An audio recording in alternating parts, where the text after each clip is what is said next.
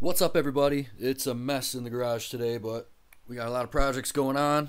We got the Kawasaki Vulcan S here. We just put saddlebags on it. No video on that, but they look pretty good. Also putting a X pipe on the Speed Twin. Hopefully I'll be doing some videos on that soon. But today we are doing a DNA air filter on the Speed Twin.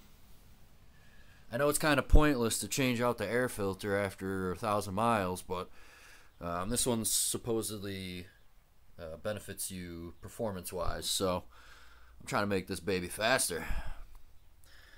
So basically all you're going to need is some hose clamp pliers, preferably the flexible kind. Honestly, some regular pliers will do just fine. You're also going to need a T20 Torx bit. I like this style, but you can also use this style with with some sort of ratchet. So that's basically it. Oh, and if you stick around to the end of the video, I have a little surprise for you guys. If you like my videos and you want to see more, please leave a like and subscribe. It would be great. I see all your views and I reply to all your comments. If you'd like to see something in the next video, just leave a comment. If I'm doing something wrong, let me know. Alright, let's get on with it.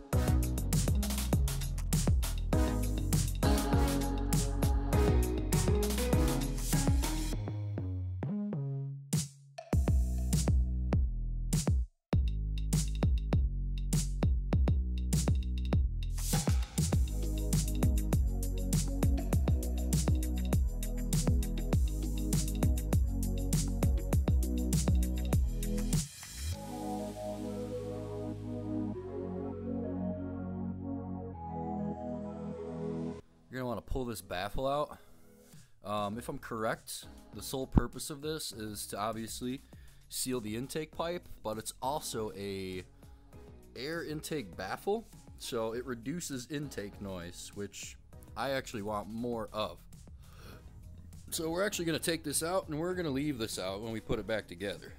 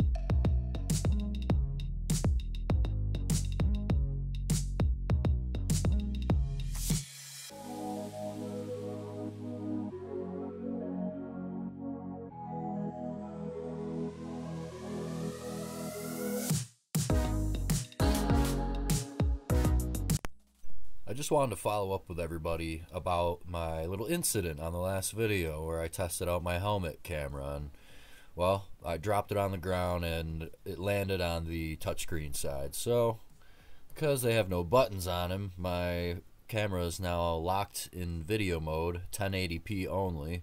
I can't delete videos or anything. So my lovely girlfriend and I both purchased a GoPro Hero 7. It just came in the mail, so I'm excited about this. This will let me take 4K video at 60 FPS. It's got hyper smooth, whatever that is, but this will definitely improve the quality of my videos. And yeah, now I have a second camera, so might even get into dual view videos and some other good stuff. Thanks for watching.